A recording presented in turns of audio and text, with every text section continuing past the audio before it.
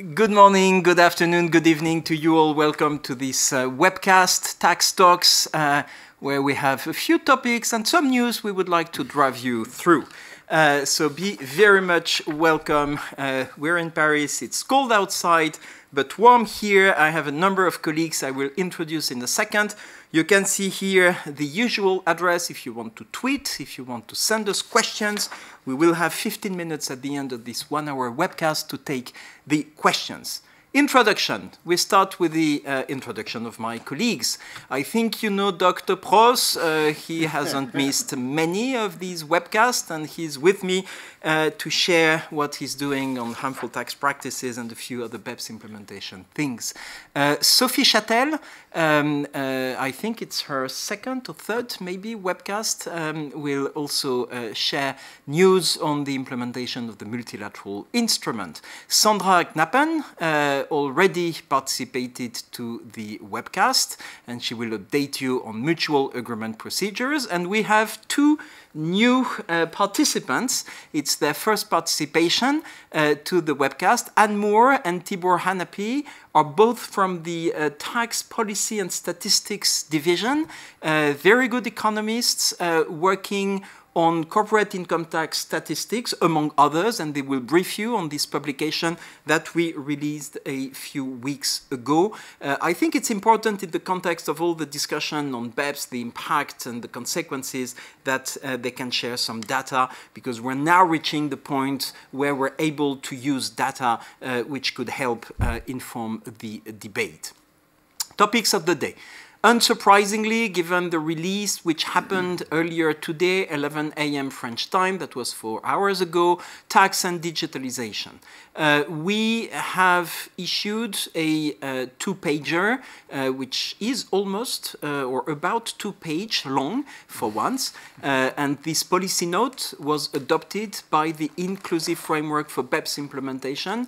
We had 95 delegations last week, countries represented. A few were missing, as the total membership is 127 members, but the paper was endorsed by the full membership of the Inclusive Framework. I think that's quite a milestone, and it may be worth driving you through it, and you may have a number of questions.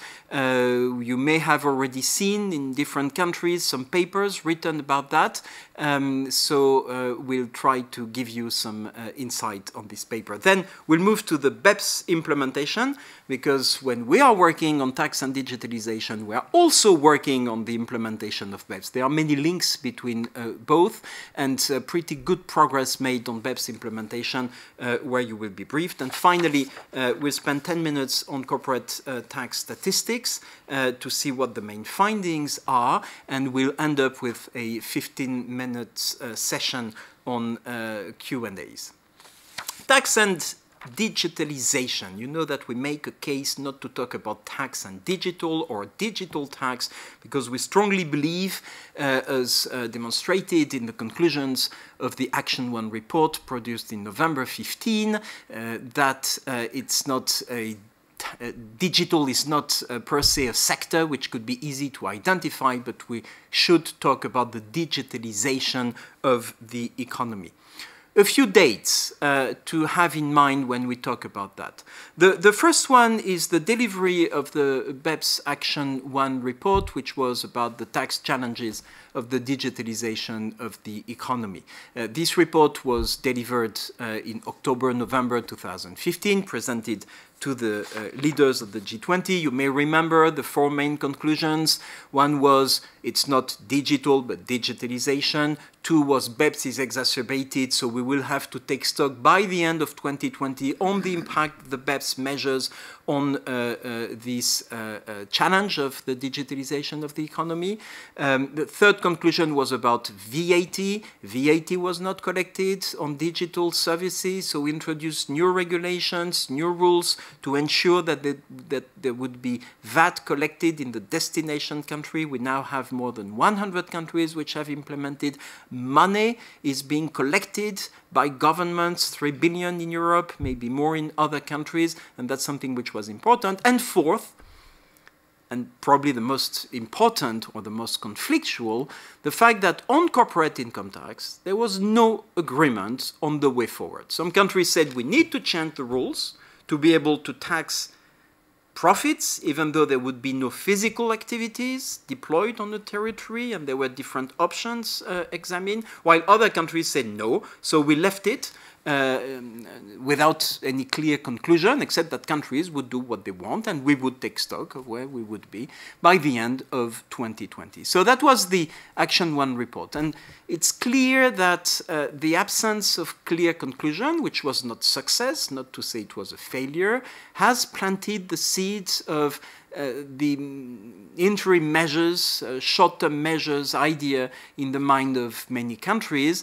while we have tried at the OECD to push for progress towards a long-term solution. We were helped in that attempt by the fact that the German finance minister, chair of the G20 at that time, Wolfgang Schäuble, in February 2017, mandated the OECD to do an interim report, which we produced in March 2018. And we'll go back to the conclusions of that report. Since March 2018, we've had a couple of meetings of the Task Force on the Digital Economy, which is the subsidiary body of the Inclusive Framework for BEPS implementation. The Task Force has 127 members on an equal footing. So the Task Force met in July and then in December. And these meetings were extremely fruitful, with a number of ideas being brought to the table by member countries and then further explored. And what you have today, which is released today in January 2019, is a policy note agreed by the whole inclusive framework, which draws on these different proposals which have been made and tries to establish, if not yet a work plan, at least a sense of direction of where we're moving next. If we go back quickly to the March 2018 report, the focus at that time was on the features of the digitalization of the economy. And there were three main features identified. Scale without mass, and I don't need to detail, you understand what this means. Higher reliance on IP, with many countries saying nothing really new there. And the role of users in value creation. User participation, user contribution in a number of business models, which was acknowledged as pretty new and quite fundamental for a number of countries. Three groups of countries emerged from that discussion. The first group of countries said, well, there is nothing absolutely new in this area. We should wait till the end of 2020, see the impact of BEPS, and then advise whether something is needed or not, but probably nothing is really needed. A second group of countries was more interested into the user contribution. There is something new there, and we should draw consequences from this new concept of user contribution. You have companies sucking the data of users in exchange for a free service, contributing to a social network or having access to a search engine. And these companies are monetizing the data, the user contribution in the third country. And this should create rights to tax in the country where the users are. And therefore, we should adapt the international tax system to this new reality. The third idea, which was floated in July last year, came from a number of countries. One big country, the United States of America, saying actually what is at stake there is much bigger than highly digitalized business models. It's a more fundamental issue of the way taxing rights are allocated across sectors, because we do not recognize, this country speaking, that there would be a digital sector or something which could be ring-fenced. In spite of this disagreement on what to do, there was agreement on let's work together and let's explore this further, as was reflected in the communique of the G20, which was issued in March 2018 under the presidency of Argentina. Since March, a lot of progress has been made, and progress has come from a free-flow discussion among the members of the inclusive framework. So you can see, again, the meetings which were held in July and in December 2018. And throughout these meetings, a number of ideas emerged coming from the countries.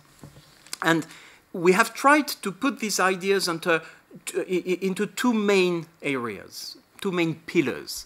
Pillar one is about the issue of nexus. When do you start taxing a company in this new digitalized world where you may do business in a jurisdiction without having any physical presence, which would be characterized as a permanent establishment, but also profit allocation. So that's the first pillar, and we have three proposals which fit under this pillar. The second pillar is an idea which has been brought by Germany and France in particular, saying that we need to complete the BEPS work. Some of the challenges coming from the digitalization of the economy cannot be distinguished from the remaining BEPS challenges, and as a result, we should complete the work, finish the job by introducing a minimum tax, which, by the way, already features in the US tax reform. You know it as GILTI, so we should work on this idea.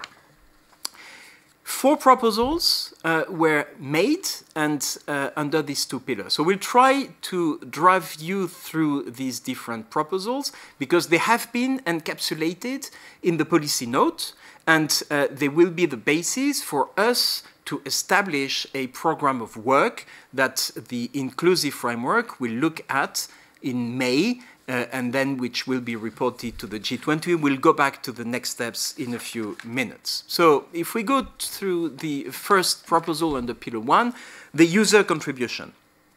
Here, the idea is to revise the existing rules on nexus and on profit allocation by reference to active user contribution. I've explained the idea, and the idea is to be able to attract taxing rights on the territory where the active user base is located. This would apply to highly digitalized business models, mainly the business models which are based on advertisement in a third country, or the platform, on the gig economy, because these platforms highly rely on the data which is provided by the users. This would recognize the value created by the users of the digital services. The second approach has some commonalities with the first one in terms of, well, we need at some point to split the profit of companies. But here, the approach, which is called a marketing intangible approach, is much broader. It's about saying it's not the users which really create the value. It's actually the fact that in a company, when you do business, you create value or you make profit through engineering your product, marketing your product, selling your product. And in that approach, there should be a recognition for the marketing intangible, which belongs to the market. And as a result, when implementing both the nexus and the transfer pricing rules, there should be recognition of the value created by the marketing intangible. There should be a taxing right belonging to the market jurisdiction. And this is a very large, broad proposal which would address all the digital companies, if you want, but much beyond the digital companies, the more traditional companies. A third proposal was made some years ago and quite recently at the same time. Some years ago because it's grounded in the Action 1 report of 2015, the idea of significant economic presence. There should be a nexus where there is a certain degree of sales in a jurisdiction, where there is some elements of connection that should be recognized through a new nexus, which should result as well into a new allocation of taxing right. More recently, and you can recognize an idea which has been supported by India, but has now been joined by a number of other countries, developing countries in particular, but also Colombia, which is joining the OECD currently. The idea here is to say, well, yes, we need to recognize more right to tax to the market jurisdiction, which will address the tax challenges of the digitalization of the economy, but this should be done in a manner which is not too sophisticated, because if it is too sophisticated, a significant number of the members of the inclusive framework will just not be in a position to implement because they won't have the capacity to understand or to implement the pretty sophisticated rules related to a marketing intangible approach. And as a result, we would have something simpler to implement and simpler to administer. If we move to the fourth proposal, which is about Pillar 2, it's kind of a guilty or an approach which would say we need to address the ongoing challenges related to profit shifting, which arise due to the fact that you can still locate profit in a low-tax jurisdictions. So the idea here would be to provide both the residence country and the source country a right to tax back profits subject to a low or very low level of taxation, even though this would need to be decided and to be clarified what the level of tax would trigger the implementation of these rules. These rules being both an income inclusion rule, like guilty, where you top up the difference between the effective tax rate and the average rate, or a full inclusion.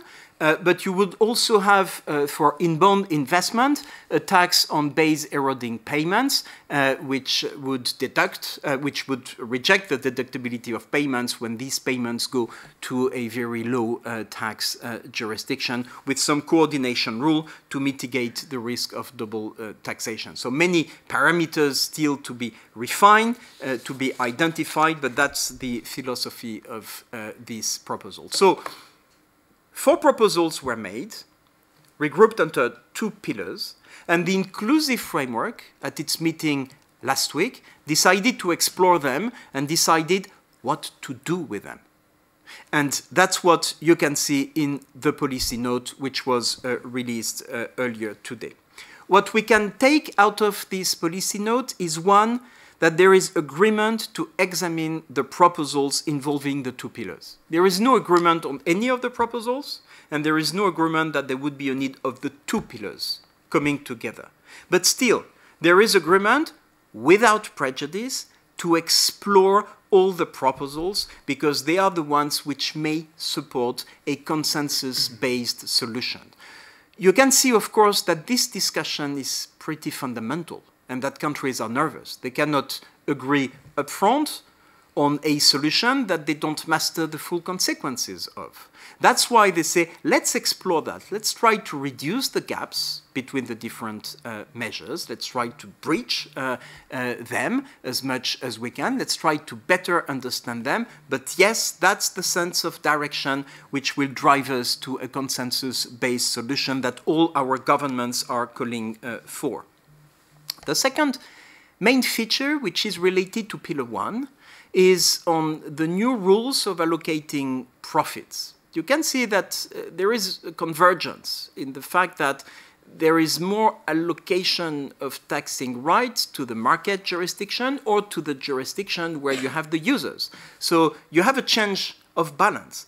But there is also something that the OECD never touched before because the member countries did not want to touch it. And now there is consensus on, yes, the working hypothesis on these 3 proposals under Pillar 1 is to go beyond the arm's length principle. Not that the arm's length principle is trashed. I think there is recognition that it's extremely useful for most of the transactions. But on the residual profit, on the big chunk of profit, what should be the rule? The 3 proposals explore or will explore new methods which may go beyond the arm's length principle. Of course, there is also the recognition as a matter of principle that this should not result in taxation where there is no economic profit, nor should they result in double taxation. And there is nervousness, rightfully, nervousness that this should not result in a system where companies would be taxed twice on their profit.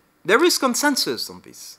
There is not a single country saying, oh, this is my proposal and we don't mind about whether there is double taxation or not. And a number of countries insist on tax certainty. I could quote China, for instance, which I think is very interesting, to say we need to be very careful that we design a solution which will eliminate double taxation and which will provide tax certainty. So consensus on this point as well, with also improvement of the dispute resolution mechanisms. The conclusions are about the mandate to the OECD to elaborate a detailed program of work that the inclusive framework will be invited to agree at its meeting in May. The next meeting of the inclusive framework, plenary session, will be the last week of May. Just on time to provide a report to the G20 finance ministers who will be meeting on, I think it's on the 8th and 9th of June in Fukuoka. So the idea is to refine the approaches, try to bridge whatever can be bridged, to be able to explore what would be needed to further elaborate these different proposals so that countries can take the hard decision. This works, this doesn't work, this could lead us to consensus, so that in the following 18 months, or between now and the end of 2020, we could refine the approach and facilitate the emergence of consensus on each of the two pillars combined. But I think the political imperative, which has been fixed to the OECD by the G20 and much beyond the G20, by the OECD membership, the inclusive framework membership, is to find a solution. And we now have all the elements, all the proposals, which should allow us to find a proposal. So if we look at the next steps in the coming months, you will see that we will be quite busy, and we will start with a public consultation. This issue is an issue of concern for everybody: business, civil society, governments. So we will start with the release of a public consultation document by the 11th, 12th of February, which will give 3 weeks for all the stakeholders to comment and to send us written comments at the OECD. And then we will hold a public consultation. I think it's on between the 12th and the 14th of March. It's that week of March. In Paris, we will hold a public consultation meeting where we will draw on the comments received and where we will have a conversation between the members of the Task Force on the Digital Economy and all those who would have commented.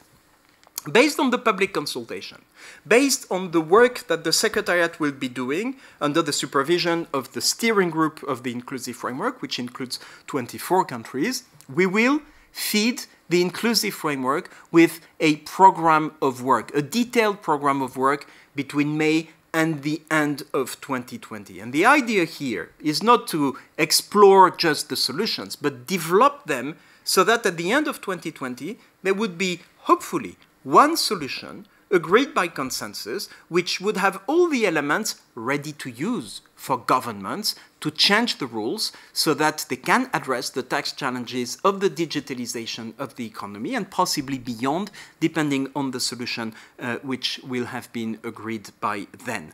In June, as I told you, the G20 will be informed by the Secretary General of the deliberations of the inclusive framework in its May meeting. So that's where we are today.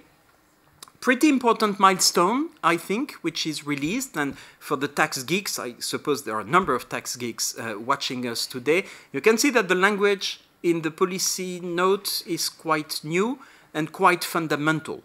Of course, no agreement yet on the substance, but agreement to work together, commitment to working together so that we can reduce the differences and come up with a unified long-term solution by the end of 2020. That's going to be difficult, but it is feasible, and I think we have demonstrated throughout the management of the BEPS project that we could deliver big things in a short period of time. It's bigger, It's shorter in terms of timing, but it's still feasible and definitely very exciting. But while doing that, we are also making sure that the BEPS measures be implemented, because that's where you have some fundamental changes happening in the behavior of businesses, the behavior of tax administration, and taking stock of the progress made on the BEPS implementation, I think, is extremely important, and that's where I turn to Hakim for him to brief you on the update on the BEPS implementation. Hakim. Thank you, Pascal. Yes, over to big things, as Pascal says, things where we have actually delivered that makes you optimistic about our ability to deliver also in digital. I think they always say about past performance is no guarantee, but at least we do have some precedent here, I think, that we can look at. So I will first take you, if the clicker works, it does, to harmful tax practices and where we are. And this takes you from the future, the not so distant future, but still to the future, to the present. It's extremely present because we have released the 2018 progress report today on where we are on harmful tax practices. We did this very quickly. It includes results of decisions we only took in the second week of January, and then it was approved when the inclusive framework met. It discussed, of course, primarily the question of digital, but also went into the FHTP and where we are. As a brief recap, what is harmful tax practices? Harmful tax practices is trying to create an environment in which there is tax competition. There is no problem with tax competition, but there is sustainable tax competition, which means it is not based on a lack of exchange. It is not based on a lack of transparency. It is not based on regimes that only affect the neighbor but not yourself. And it is also not based on things that have no substance. So that's the essence. And as you can see here on the second bullet point, we have now reviewed a total of 255 regimes around the world, 70 jurisdictions, to make sure that we have a level playing field, and what a small country does, a big country has to do, and what a country in Africa does, the country in Europe do as well. So we do have a global level playing field, so we don't move it from one country to another, but we address the issue. That's the aggregated view, 255 regimes from 70 jurisdictions since the start of the BEPS project. The new results, the ones that we took in December, is, as it says here, 80 decisions on 57 regimes from 19 jurisdictions. If you wonder how you can take 80 decisions on 57 regimes, good question. That's simply because some of these regimes are IP regimes and non-IP regimes, so technically that's 2 decisions.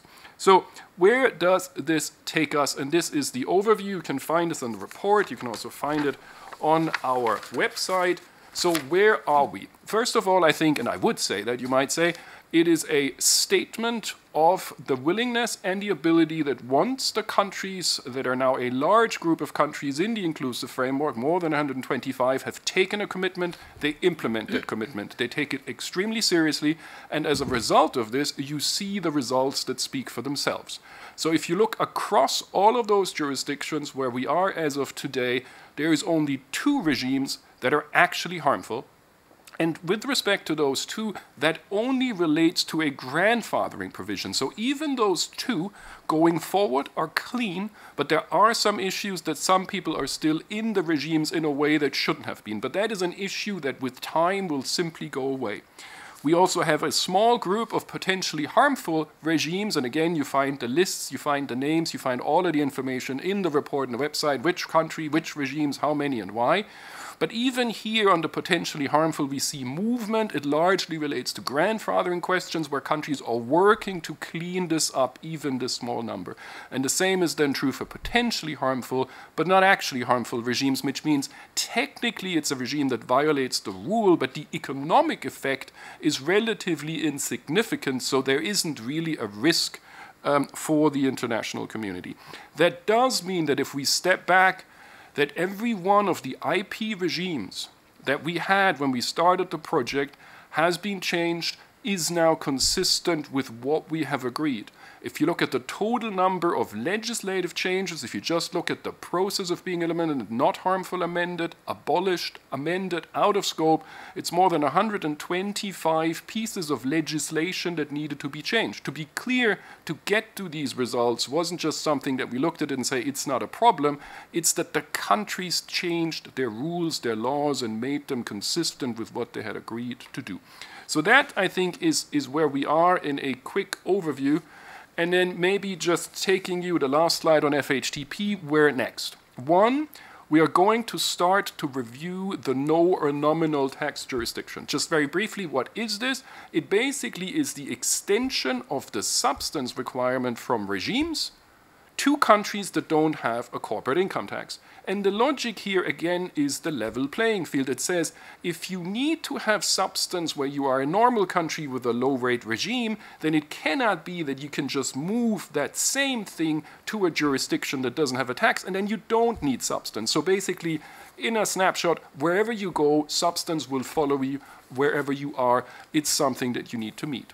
Then, second, we will also do the review of the ongoing regimes, as we always have. Countries introduce regimes, new countries come in, existing countries introduce regimes. There's a lot of work. We still have 15 regimes that are in the process of being eliminated, but we will check whether countries also honor their commitments subject to the timelines that have agreed.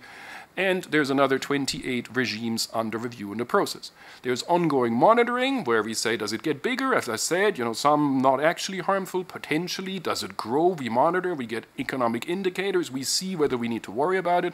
And then, of course, there's an important aspect of transparency, the rulings exchange, where thousands of rulings have been exchanged, and that is being reviewed every year, and the third one is coming up the next year. So you can see that on FHTP, a busy schedule ahead. Thank you. Thank you very much, Akim. Impressive numbers indeed.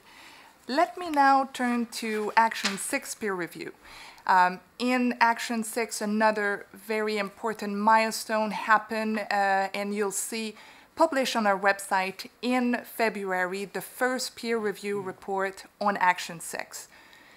The objective is to report on the compliance with Action 6 minimum standard, the progress of countries in implementing their commitment to that minimum standard. Just a reminder, the Action 6 minimum standard has two main components. The first one is a statement that treaty cannot be used, really, it's not their object to be used to avoid taxation. So that's the preamble that has been changed or will be changed in a lot of tax treaties to include that statement. The second element is the inclusion in tax treaties of an anti-treaty shopping rule. Well, it could take the form of a principal purpose test, which is a general anti-abuse, or something more detailed, which is called delimitation on benefit. So, in a nutshell, this is the Action 6 minimum standard that countries' jurisdiction has agreed to include in their tax treaties.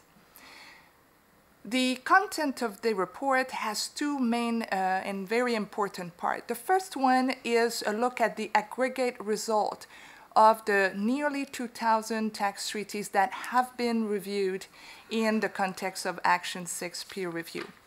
And what we find there is very important, and it's this. 65% of the treaties will be changed by an agreement and a signing of the MLI. And that is important because it shows that the best or the preferred way for a jurisdiction to amend their tax treaties is through the MLI. Those that have chosen the bilateral renegotiation of their treaties are later in showing any progress. So again, a big success of the MLI in implementing what jurisdiction has considered a minimum standard and important to do. The second part of the report shows each jurisdiction's progress towards the implementation of the minimum standard, and it includes 116 jurisdictions that were covered with that 2018 peer review. Now, talking about the MLI, where are we now? Well, after the signature of Papua New Guinea in January, we now have 87 jurisdictions covered by the MLI. What it means is 1,500 matched agreement. We still have 1,000 that are looking for a match, which hopefully will come as soon as countries are signing the MLI. What we see in those match agreements is that all of them will include a principal purposes test. which is a very good and significant development. But not the least, there's also an update of the Action 14 minimum standard in respect to treaties, and Sandra will go through that minimum standard, but very good outcome of the MLI, in addition to several countries that have opted for arbitration. Where are we in terms of ratification? Well, as of today, with Ireland having deposited its instrument of ratification, we are now 19 jurisdictions that have ratified the MLI, which will enter into effect in their due time, but already 47 agreements for which the MLI have entered into effect on January 1st, 2019. We are waiting for additional ratification, and we expect them to come in the coming months. So this was the update on Action 6 peer review and the MLI, and I will turn back to Akim. Yes, thank you, Sophie. We'll give you more numbers. We'll move to a different minimum standard. We move to Action 13, country-by-country reporting from tax administration to tax administration, as was globally agreed as part of BEPS Action 13. So just to give you a little bit of a sense where we are, what we do, what's happening, and what's going to happen next, and that's on the last slide. So snapshots on where we are today, you see it on the slide. Around 80 jurisdictions currently have their CBCR law in place. What we see is generally the law is in line with the minimum standard, and you will have seen through various announcements and updates that we do on our website that where we identify that an issue, we try to work to address these inconsistencies quite quickly or so. We work with the countries with draft legislation. We try to get them to change where we indicate and where we see that there's a problem. Thank you also to business who alerts us where there are issues. Please continue to tell us where you see problems. You see them maybe sometimes earlier than we do. Very useful. Approach us, approach me, approach the team. Let us know where you see problems of inconsistency, and we will try our best, as hopefully we've done in the past, to address it as much as we can. We have about 7,000 CBC reports filed for 2016. That's in line with our expectations. That also means that if you step back, by and large, all of those companies that were intended to be covered above the 750 that meet the requirements should be in the system, globally speaking. So that's a big step, as we've indicated. There's about 2,000 bilateral exchange relationships that have been activated, including between the 75 signatories to the CBC Multilateral Competent Authority Agreement, and a large number, an increasing number of bilateral agreements signed by the United States. The exchanges, while there were some glitches with respect to some countries, the technical transmission based on our agreed common transmission system are now working. They're working as extended. So the exchanges have also taken place. So then, of course, you wonder if you're a taxpayer and you're covered, like what is happening next? Well, tax administration are now in the process of going through it, of running their models, of combining it with other information that we had, trying to make sense of it, working with it, combining it, and they will be using it, and you may have heard or you may have seen the consequences of the CBC filing. So that's a now thing that is happening. What do we do collectively at OECD? A number of things, some of them you know. Of course, we are working on a handbook which forms the basis in many countries of how you proceed as you think through the CBC. We also plan updates. We did it before there were the exchanges. Now we're thinking of bringing the tax administration together and doing another handbook that now has the benefit of exchanges having actually happened, of the filing of CBC reports. So that's one work stream. We have a number of risk assessment workshops. Thank you to China STA that hosted one earlier last year, in fact. In China, where we also brought together business, we brought together tax administrations to think through, to work through what it means and how you do the most effective use of the information, what it means, and importantly also what it doesn't mean. And then just to mention the last two, we have a comparative risk assessment initiative, which not just limited to, but inclusive of the CBCR reporting, is thinking through, we have the same transfer pricing rules, we have similar risks, we've resulted in more standardization through the BEPS process. Can we also perhaps better understand and potentially converge, have more synergy and standardization in the risk assessment process that we apply to what is increasingly a standardized set of data? And then, of course, and that would go way beyond the time that I have, there's the ICAP pilot of a multilateral approach to risk assessment and assurance, which in significant part builds on the CBC and has grown out of this. So more of that in a while, not now. So then the last point, I guess, on what next in the CBC space. As you know, there is a 2020 review. Thank you again for BEAC also for having made a contribution on the sorts of issues that we look at. Again, any further suggestion, let us know the sorts of things that you see are not working, that you think we should be thinking through. We will have further discussions. The first question here where we are is for us to identify the key issues for consultation based on the experience of tax administrations that they now have, based on the experiences of businesses that have completed it, stakeholders. Some of the things you can see on the slide, given the time, I'm not going to go through them in any detail. There's questions around scope, there's questions around content, there's issues related to local filing, there's some other issues where people are suggesting making the master file a minimum standard, further standardization. Some worry that perhaps certain things that shouldn't be in the CBC find themselves in the master file. So there's issues that need to be thought through. We plan to have a public consultation on a draft that we produce by late 2019 to 2020. And just as a general word, we are conscious of the fact that companies have built system based on what we have, and so we will need to be reasonable in the changes that we make and take all of those factors into account. I think that's the last slide on CBC, and it goes to Sandra for an update on MAP. Thank you, Achim. So, where are we in BEPS Action 14? As you can see, some good news, some less good news. Everything is going fine, I would say. The MAP statistics give some encouraging numbers. We also see some improvements in guidance and in additional resources for the MAP functions, which was really necessary. If I can highlight two things for you, you see that 20% of the cases resolved are resolved via unilateral relief, which is good because it shows that MAP is working like it should be working. That means that the competent authority that receives a MAP request first looks itself whether it can resolve it, and it does. So it works in 20% of the cases, which is good news. But it also shows that 20% of the cases that go to MAP are perhaps cases that should never have gone to MAP if there would have not been such a taxation. So it's good news for MAP, but there's still things that could go better. 80% of full resolution for transfer pricing cases is, I think, really a good news. But I should also say that on a positive side, 80% is a full resolution. That does not mean on a negative side that 20% has not been resolved, because the other 20%, there might be very legitimate reasons for denying access or for having an objection not justified. So we can't deduct from this that 20% MAP did not work. So I think that for competent authorities, what they did is a lot more than only achieving a result in 80%.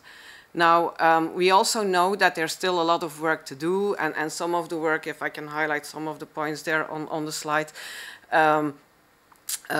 some countries will need to take actions to change policy, practice, legislation to be compliant with the minimum standard. We also see a 40% increase of cases started, which means that even the countries that are doing good for the moment will need to monitor whether they will have enough resources to be able to follow up with this big increase of cases started, so that they will be able to resolve their cases within 24 months. And we also identified some issues that will not have been addressed by the actual current minimum standard. So we know that some things could still improve in the future.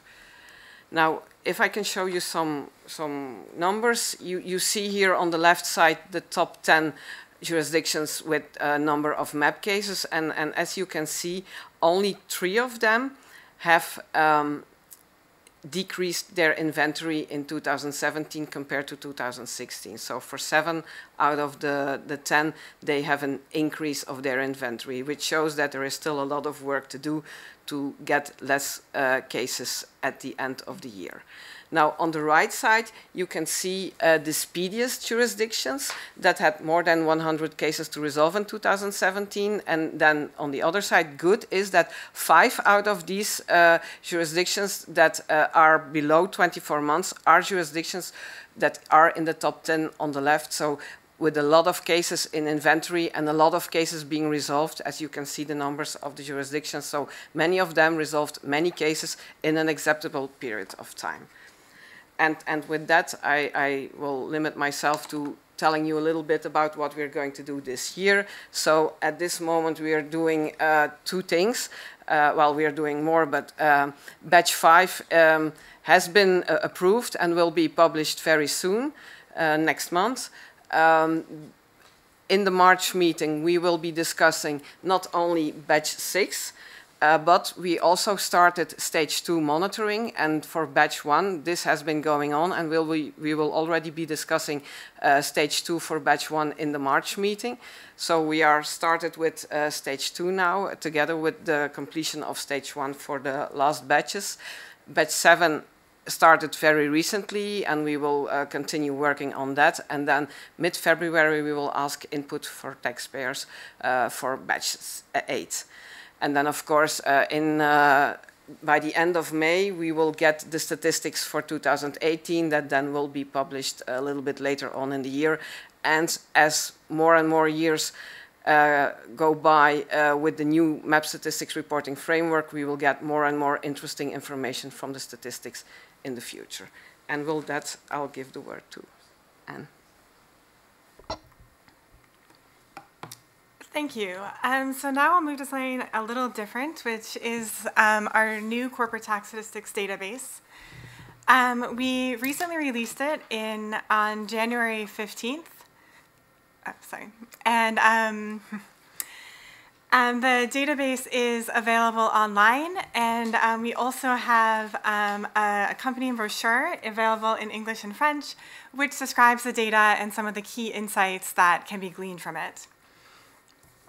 The publication of this new database was a recommendation of the BEPS Action 11 final report, which noted that a lack of quality information on corporate tax was a limitation in measuring the scale of BEPS and the impact of the BEPS project. So in this new database, we bring together a range of data sources relevant to corporate taxation, including data on corporate tax revenues, rates, and incentives. And overall in the database, we have information on around 100 jurisdictions. There are a few key insights that we've drawn from the database. One is that corporate tax revenues remain a key source of revenues for governments, and this is especially the case in developing countries. We also see that statutory corporate income tax rates, or CIT rates, have been falling over recent decades, but that headline statutory rates only tell part of the story, which is why it's extremely important to also take into account other aspects of corporate tax systems when looking at the tax rates firms face and the economic incentives that creates. I'll go through now in a little more detail some of the data that's contained in the database. In this graph, we can see corporate tax revenues as a percentage of total tax for the 88 jurisdictions for which we have revenue data. In general, corporate tax is a significant revenue source for countries. There is some variation that can be caused by differences in statutory tax rates, in the breadth of the corporate income tax base, and in the amount of revenues raised through non-corporate taxation. Corporate tax is particularly important for developing countries. In 2016, corporate tax revenues made up a little over 15% of total tax revenues on average in Africa and in Latin America and the Caribbean, while it made up about 9% of tax revenues on average across the OECD countries.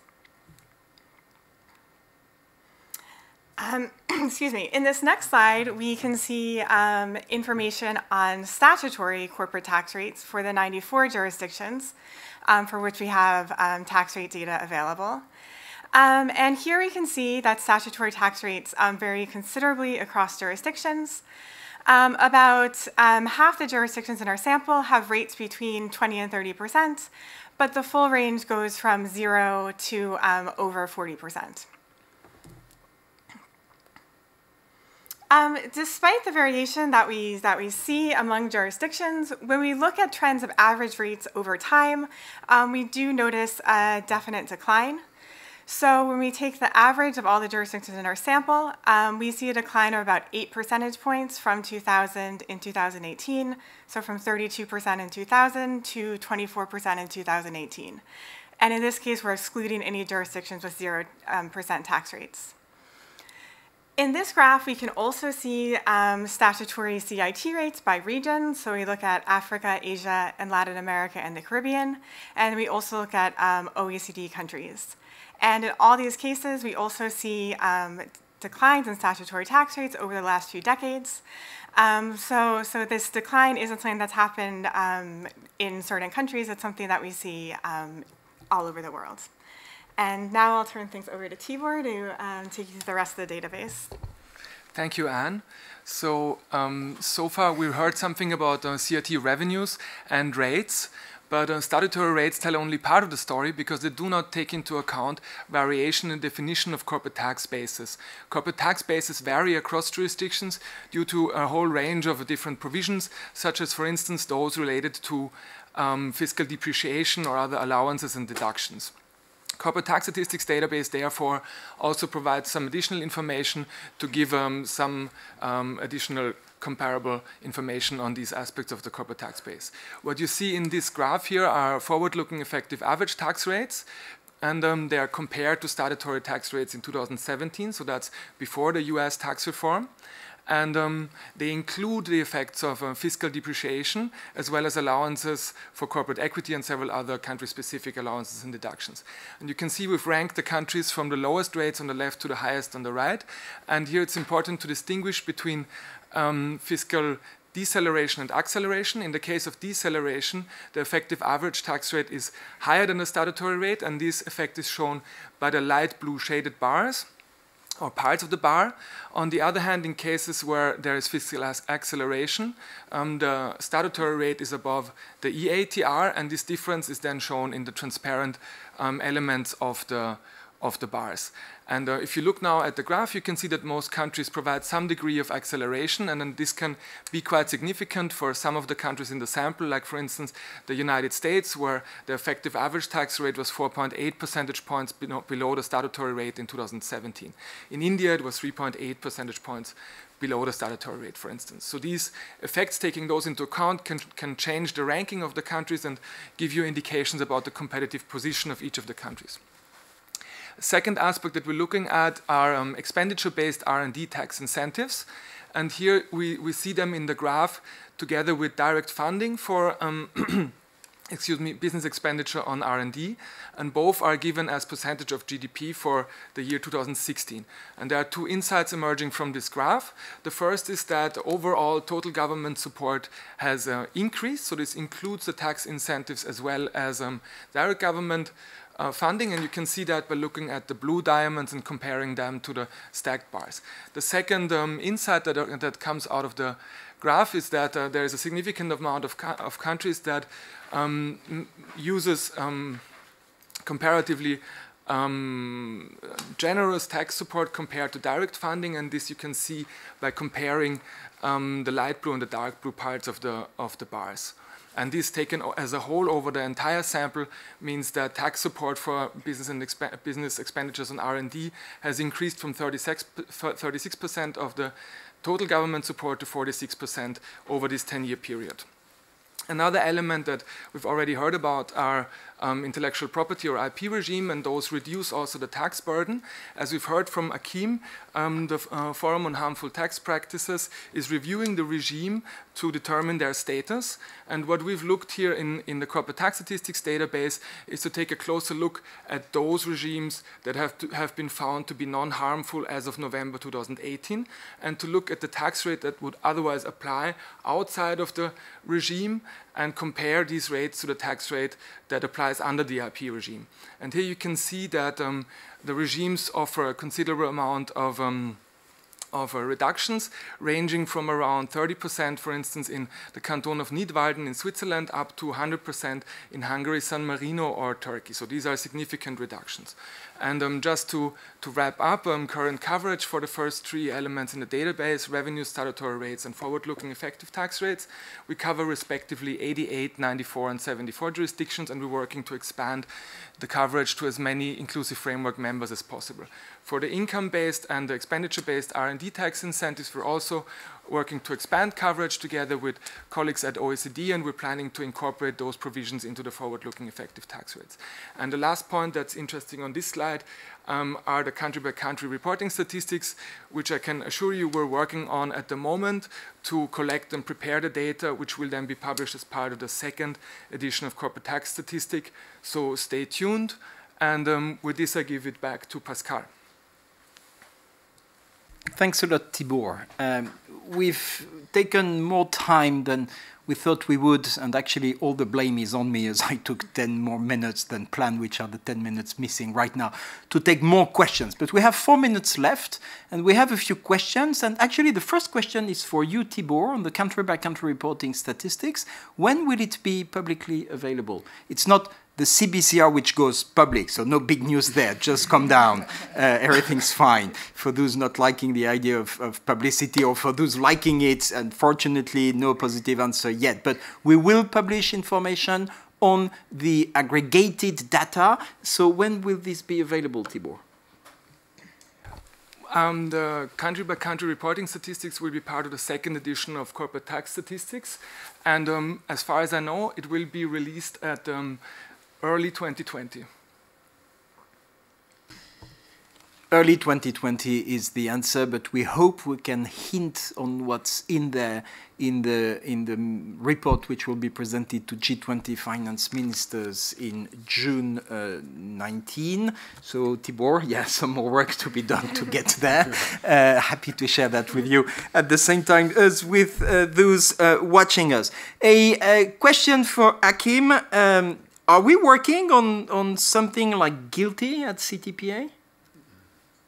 I'm tempted to say yes and leave it at that in the interest of time, but the answer is yes, we are working on, as Pascal has explained, the concept of a minimum tax, and we're exploring aspects, and we will certainly take into consideration and maybe informed by the experience of the US with guilty, so yes.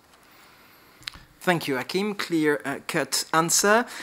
Another question, and I will turn to you again, which is about should one explore profit split methods for profit attribution? I will turn to Hakim, but I would like to make an announcement. I could have started with that, which is that Jeff Van Hove, who joined us, I think, earlier at a webcast, but who has joined the team for a few months, has now been appointed as head of the tax treaty and transfer pricing unit, which is a piece of information I wanted to share. The question would be for him, but for the time being, it's for Arim. So on this first pillar, as we're organized as a team to work on all these topics, is it about profit split?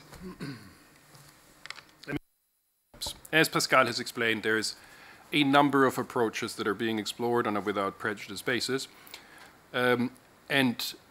Both the user participation contribution approach and the marketing intangible approach, when they come to not the scope, which is where they're different, but when they come to the mechanics, well, how would this implement it, are exploring forms of a residual profit split. Importantly, on the marketing intangible, as the marketing intangible name suggests, it would require splitting the residual also between elements such as R&D and marketing, and then only the marketing portion of the non-routine part would be allocated to the market jurisdiction on the basis that Pascal has explained. I had actually a last question, but we have 30 seconds left. So Tibor, that's the challenge for you. What is the difference between forward and backward-looking effective tax rates? 30 seconds. So that's a $1,000 question. I will try to make it as quick as possible. Backward-looking rates are based on empirical data. So basically that's something that comes out of a tax return or some kind of other data source. Forward-looking rates only take into account tax policy information and apply those to a hypothetical investment to isolate the effects of the tax systems. One is based on data which has been collected and is seen, while the other is more a simulation or modeling outcome. Thanks, no dollar for you, but some time left for us. I would like to thank the team. I hope you enjoyed. We spent more time on the tax challenges of the digitalization of the economy, but I guess you know why. We think that this is an important piece of news we had to share with you. We hope that we provided you with the instruments to understand this policy note and to be able to anticipate what the public consultation document will be like in a couple of weeks from now. And then we very much look forward to your contribution to the debate when we hold the public consultation mid-March. On that, I would like to thank the technical team for assisting us in organizing this webcast, the team here around the table, and to you all for listening and watching us. Thank you very much, and we'll have another one sometime soon. Thanks. Bye-bye.